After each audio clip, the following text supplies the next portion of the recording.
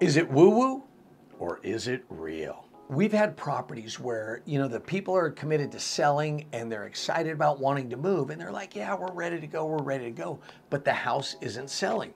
Conversely speaking, it's priced right, it fits the marketplace, it's got all the dynamics, so it should be gone, but it isn't selling. And I'm scratching my head going, gosh, all the numbers, everything's making sense. So here's what it came down to. One particular case that I'm thinking of is, we had a builder that built a home for himself, he and his wife.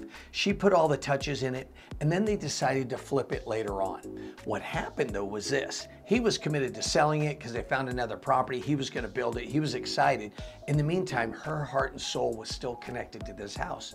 I sat down with her one day and asked her, I said, have you really decided that you want to sell this house? She broke down crying saying, no, I haven't. I really want this house.